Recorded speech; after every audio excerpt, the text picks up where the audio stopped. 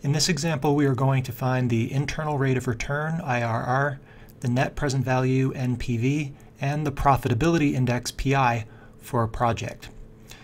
In this example, we have a project that starts with a $10,000 expense, and then it has cash flows in years 1, 2, 3, 4, and 5 as indicated here.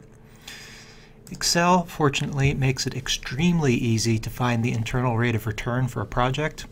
There is an equation equals IRR, open parentheses, click and drag across all the values including the cash flow out in year 0, close parentheses, done.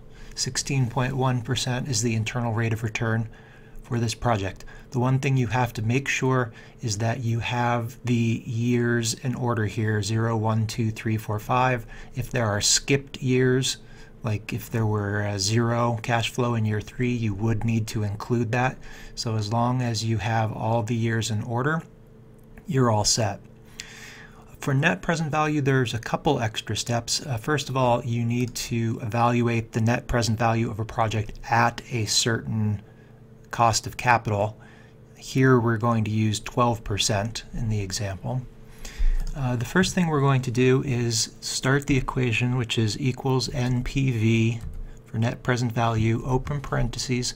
It is asking for the rate, that's the 0.12 that we're using here.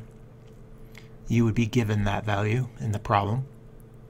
Comma, we are going to click and drag across the cash flows in, which starting with year 1 and going through year 5.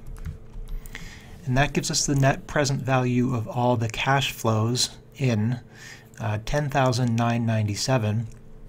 We do also need to find the net present value of the cash flows out. In most projects, you are going to have one cash flow out at the very beginning, and since it is occurring at the very beginning, that is the net present value of it. So here we have a $10,000 cash flow out in year 0. That is its net present value. Now to find the net present value of the project in total, you take the net present value of all the cash flows in, you subtract the net present value of all the cash flows out, and you get an answer, positive $997.